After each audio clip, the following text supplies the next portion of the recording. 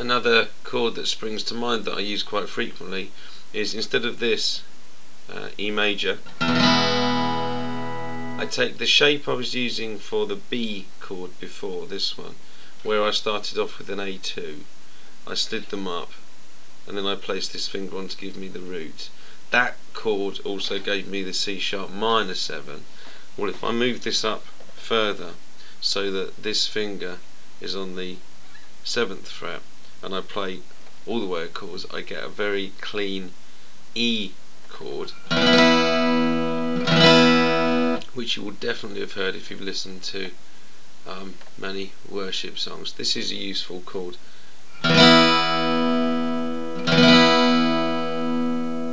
There's not really much in it. The E major has more notes in it, let's just say, than this chord here. But this can be a big chord to start something with.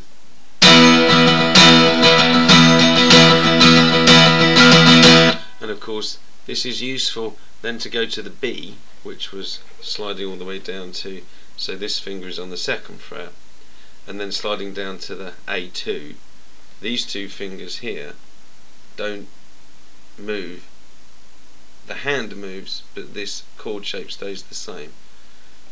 I'll show you what that sounds like when I'm putting those three chords together, starting with this high E. Let's just move around a little bit.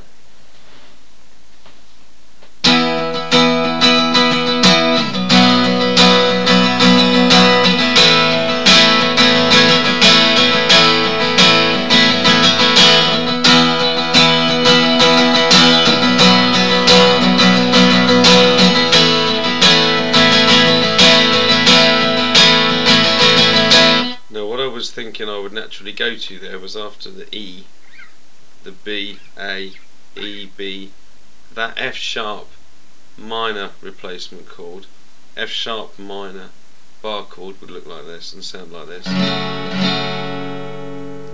In another video I was doing the E major run up here, here, here and here. If I put that chord in, this F sharp minor after the B, let's see what that sounds like.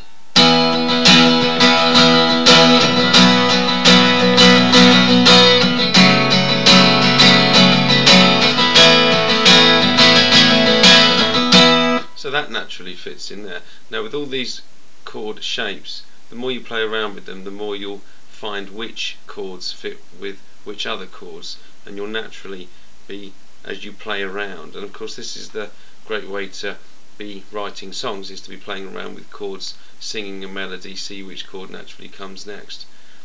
There, easy.